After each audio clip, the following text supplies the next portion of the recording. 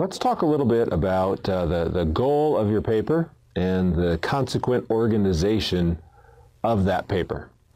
So every paper that you write is essentially, at its heart, an act of communication. You're trying to get some specific message into the head of your readers. You're trying to reduce their uncertainty about something. Basically, a good paper is going to answer some question. Now, importantly, a good scientific paper is not the same as a textbook, which exists only to inform, or an advertisement, which exists only to persuade, although a paper will have some elements of both. So the biggest difference among these different types of writing is the sources of evidence selected. A persuasive paper, which is, again, not what we want, generally selects evidence based on whether the evidence conforms to the desired answer. A simply informative paper, on the other hand, looks at a wide variety of evidence, but it does very little with it. The scientific paper, on the other hand, takes the highest quality evidence dealing with, whatever the question is, and then whatever that evidence says, they critically engage it and try to make sense of it. Now, the persuasive paper may use a variety of appeals to achieve its outcome. It may use emotional appeals, moral appeals, or even fallacious appeals or faulty reasoning.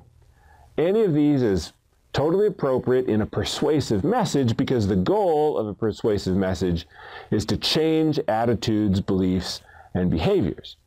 It's not particularly concerned with, frankly, with truth. It's only interested in change. Such approaches are generally not acceptable in a scientific paper.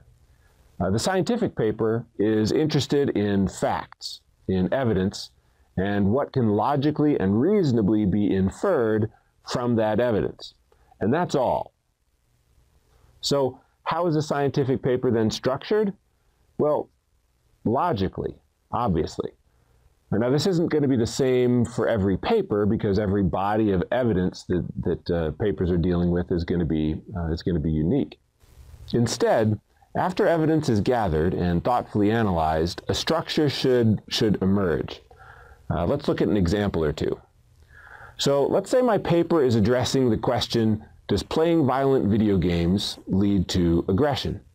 So I look up research from lots of different sources, and I find research studies that fall into a couple obvious groups.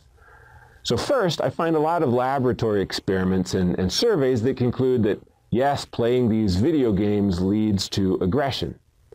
Mostly, they measure aggression by having people imagine being in situations that might lead to aggression and then writing down what they think they would do. If they say they would be violent, hypothetically in these situations, then that counts as aggression.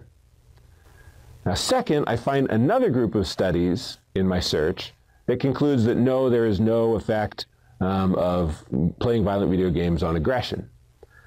Most of these surveys ask young adults if they've ever been arrested or convicted of assault or battery or murder or some other violent crime. If they say yes, then that counts as aggression. If they say no, then not aggression. So if I'm writing a persuasive paper, I would just pick the side I wanted to argue and then present only the evidence consistent with that argument. But I don't want to write a persuasive paper. Okay, writing a persuasive paper ultimately means ignoring some meaningful, substantial part of the evidence. It means saying, yeah, I'm just going to ignore half the proof, and ultimately, I'm not going to accurately describe the world around me, right?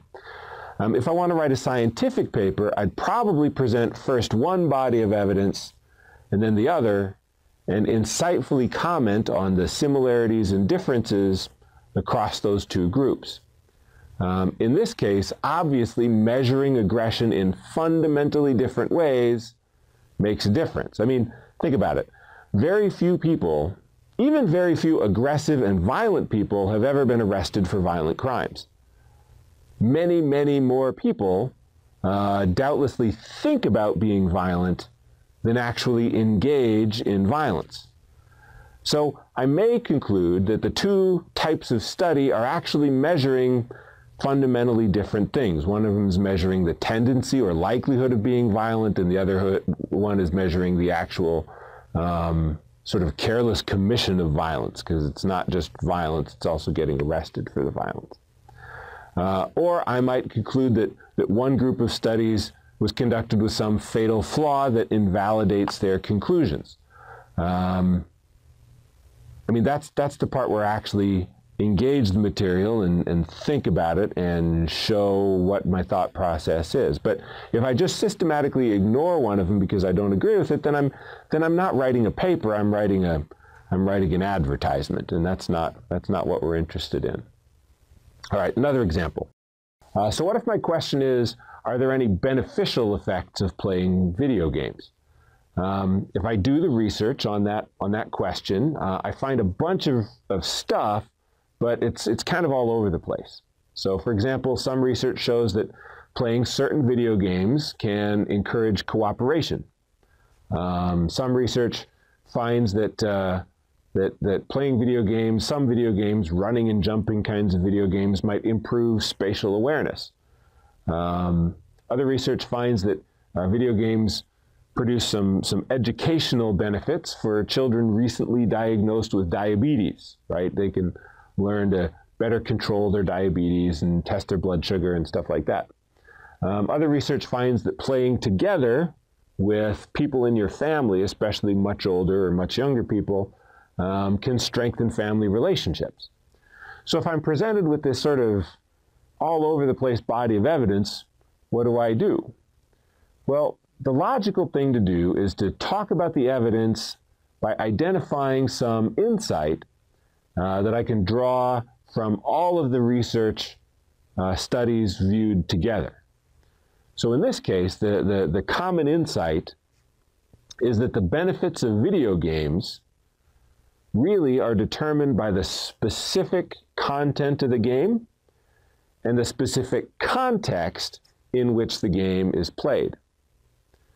So if I'm playing the diabetes game, I'm not gonna learn cooperation skills. If I'm playing all by myself, then I'm probably not gonna feel closer to my family as a consequence of playing, right? The specific details matter.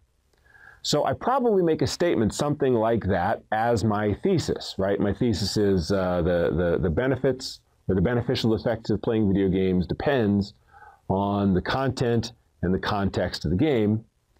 And then I present each little tightly related body of research in turn, right? So maybe I present all the spatial awareness stuff together, and then I present all the diabetes or health-related stuff together, or maybe even all the learning stuff together, and so on. And as I go, I'm describing how each little body of research findings is consistent with that central observation, consistent with my thesis. Now, let me touch on just a couple common mistakes that people make so that we can avoid them. First, don't organize your paper by just writing a paragraph summarizing each source and then critiquing it at the end. Okay, if that's what you do, then you didn't write a paper, you created an annotated bibliography. Now, that's a thing, right? That's, maybe that's an assignment in some other class. There used to be books published that were just annotated bibliographies, but that was really mostly pre-internet, and now that's not really a thing. We don't really need it anymore. So don't do it, right? You want to start by putting meaningful articles together, or even meaningful findings, even if they come from lots of different articles. Right? One article might have 3 or 4 findings and might show up at 3 or 4 different places in your paper, and that's fine, right? Don't just, here's a summary, here's a critique, here's a summary, here's the critique, conclusion. That doesn't fly, okay? Second, don't skip around conceptually, okay? Make sure that similar ideas are all together in your paper and that the order in which those ideas are presented makes sense. Okay, one thing makes me tear my hair out, used to back when I had hair. was I'd see some research finding referred to, conceptual research finding referred to at the beginning of a paper, and then they talk about some other stuff, and then here at the end of the paper, it's back again because it was in a different article, right? They're organizing their paper by the article or by who published it, not by the concepts. You need to organize conceptually, put like ideas together and make sure the order makes sense. Third, don't make your reader guess why things are organized the way they are. Explain what you're doing first in the introduction, and then continue to explain as you go through the paper. So, when you make a transition, you're like, well, I have been talking about the diabetes stuff, and now I'm going to talk about the spatial awareness stuff. Don't just skip between those two, because as a reader, I assume that because they're back to back, they must be connected. And that's just going to be confusing for the first several sentences. So instead you say, well, these learning effects are one benefit. A completely different kind of benefit can be seen with whatever. Or not all researchers agree that this effect happens. Using different methods results in a different effect. Let me talk about that now. Okay. Ultimately, the way you structure your paper conveys meaning in and of itself. It can help you give a clear answer to your research question. It can provide insight, or it can distract your reader and make it hard for them to understand. Organizing your paper thoughtfully makes for good writing.